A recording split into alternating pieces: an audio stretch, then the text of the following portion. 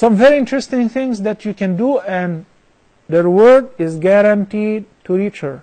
One, make dua for her. Make plenty of dua for her.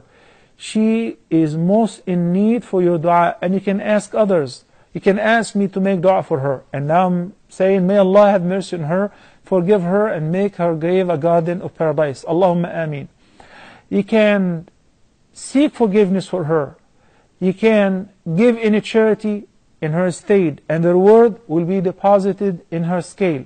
You can do umrah in her estate.